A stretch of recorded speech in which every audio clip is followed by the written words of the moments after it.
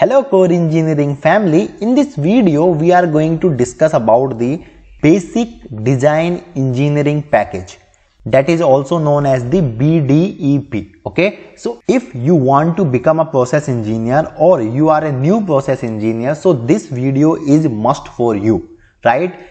Because if you join any process engineering company or any engineering, procurement and commissioning, that is EPC company, then you will find out that we prepare a one package.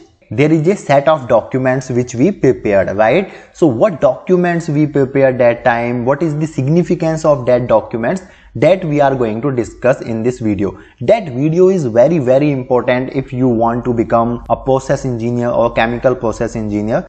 So please watch that video completely so that you could get to know about lots of documents and their significance, right? So first of all, let's discuss about that what is the BDEP. So BDEP is basically a set of documents that is prepared during the initial phase of project. Okay, let's suppose your company wins a project, okay, that is 60 MTPD hydrogen manufacturing plant.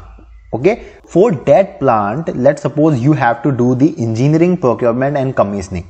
Are you getting my point what I want to say? Okay, so please let me in the comments box what is the meaning of the 60 MTPD 50% basis. What will be the capacity when I'll write that 60 MTPD 100% basis? This is the homework for you all, right? So a process engineer will prepare a bunch of documents during the initial phase of the project. That documents or that bunch of documents is called the BDEP, that is Basic Design Engineering Package. Are you getting my point? What am I saying? Okay, let's suppose there was the kickoff meeting and you collect the documents, that is the site condition which you could simply ask from the client, local norms which is used in their plant or their locality, power availability, raw materials, etc. Whatever your requirement you could ask, or you could simply get the details from the client. Now what you will do, what a process engineer will do, he will prepare the basic engineering design package documents. Okay, so what are the documents that we are going to discuss in this video? So the first document which you will prepare, that is the process design basis. Okay, in this process design basis you will define the project, you will define the process description. In that document there is the lot of the information about the site condition, raw material specification, product specification, then there will be the design and codes, there will be the scope of supply, there will be the site condition, and most of the complete overview about your process, about the electrical, about the piping, about the electrical, about the instrumentation. Complete overview will be in this process design basis. I hope you got the point what I want to say. Then you will prepare the one detailed document about the process description. In the process description you will only discuss about the process description, means how your process will work, what is the technical how of the process, what is the work of the each equipment that you are going to discuss in this video, right? Then you will prepare the block flow diagram. Okay, what is the block flow diagram? About this I have already uploaded the one video, you could simply check it out in the process engineering playlist. Okay, so in the block flow diagram what you will do, you will summarize the complete plant into the blocks. Okay, means if let's suppose if there is any newcomers, or let's suppose if there is anyone who is not from the technical background, so he could also understand that what you are manufacturing and how you are manufacturing. Okay, so this is the block flow diagram. Then you will prepare the process flow diagram. Okay, so this is the one step ahead from the block flow diagram. In that what you will do, you will simply show the equipment as well. Okay, equipment as well as the critical control valves you could show here, and simply the incoming and outgoing lines or the process line you will show here, right? And after that you will prepare the heat and material balance. Okay, let's suppose if from this equipment the something is coming and something is going to out. Then the basis and the how much amount of the, let's suppose the gases are venting from here, how much amount the liquid or the bottom product which you get from the bottom. Okay, actually this heat and material balance is very important for you, which gives us the information about the quantity, how much quantity you are going to feed and how much quantity you are getting from the top or from the bottom. Are you getting my point, what I want to say? Then so in the color coding document, actually this document gives us the information about the color. Okay, like which color you have to do in the equipment. Okay, what is the RAL code of that color.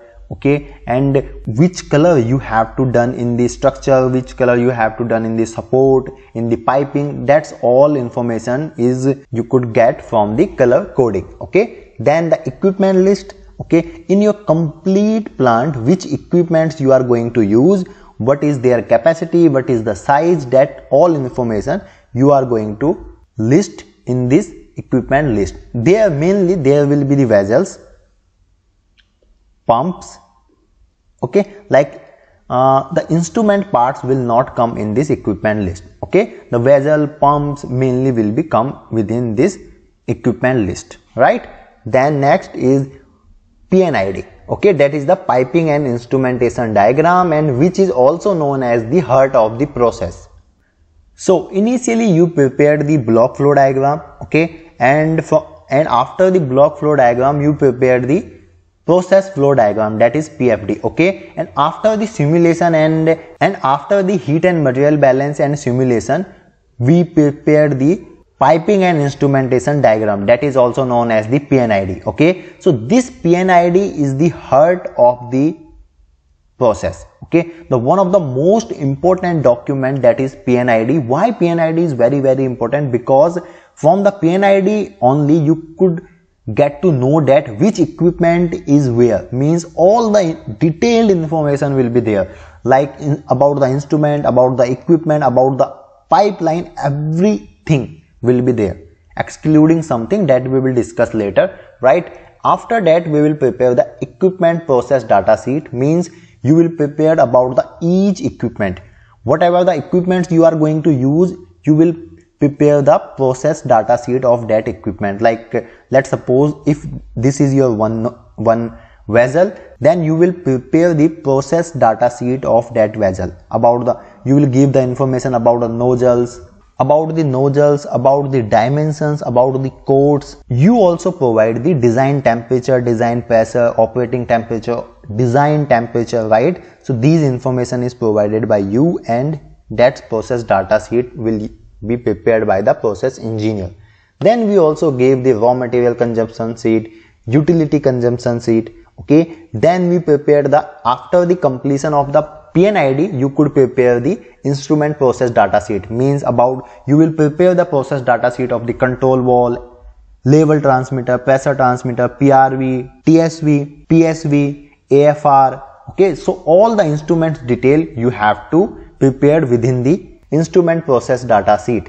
Then you will prepare the piping process specification. So in the piping process specification means there will be the lots of pipes will have a different application, there will be the different MOC, there will be the different operating temperature, design temperature, operating pressure, design pressure. Okay, so that information is provided in the piping process specification. Then same we do for the valve process specification, because each valve will have the different application. There will be some valve which would be used in the cooling water line, there will be the another valve that will be used in the hydrogen line. Okay, there will be the other valves that will be used in the air line, so on. So their specification, their operating temperature, code, operating pressure, design temperature, design pressure is given in the valve process specification. Then we prepare the line list, then we prepare the valve list. So in the line list we provide the information about the each line. Okay, so like how, from where this line is coming and where that line is going. So each line has a different name, different code, and in that line list you could get to know about the MOCs, Okay, then with the help of the PNID, the wall list will be prepared, and from the wall list, wall summary will be prepared. Okay, how much wall you have to purchase, which type of the walls you have to purchase, what will be the end connection of the that walls, complete detail you will get from the wall summary. Then there is the another document, that is the insulation specification. If the insulation is using in your plant or in the equipment, in the line, which type of the insulation you are going to use, that is like whether it is cold insulation, whether it is hot insulation, what is the thickness, everything you are going to cover in this specification document. Then the process control philosophy, okay, that is also prepared by your PNID. These all documents are prepared with the help of the PNID. So that's why I said that the PNID is the heart of the process, right? What information you provide in the process control philosophy? So actually in the process control philosophy, whatever the interlocks which you have given, whatever the LTs you have given, whatever the alarms you have given, so everything is included in the process control philosophy. Means how your process has to be controlled, that information is provided in the process control philosophy. Then interlock descriptions. Okay, let's suppose if you have your pump has to be tripped with the PT, that is from the high pressure, or let's suppose it could be with the low level of the tank. Okay, so that all information is provided in the interlock description as well as in the process control philosophy. Then there is the alarm list. Let's suppose if there is the one LT and that LT has the 3 and 4 alarms. Let's suppose the high, low. So at which point what alarm will come, that information is provided in the alarm list. Then hazardous area classification. Okay, so that document is also very important. If there is the hazardous area classification, so what area will come in the zone 1, zone 2, zone 3, so that all information is provided there. And also that document is also very important with respect to safety as well, right? Then we prepare the DCS graphics, that also for that document also PNID will be referred. Then operating manual, how your plant will be run. HAZOP, if in your process or if you have to do the HAZOP, so that is also very important.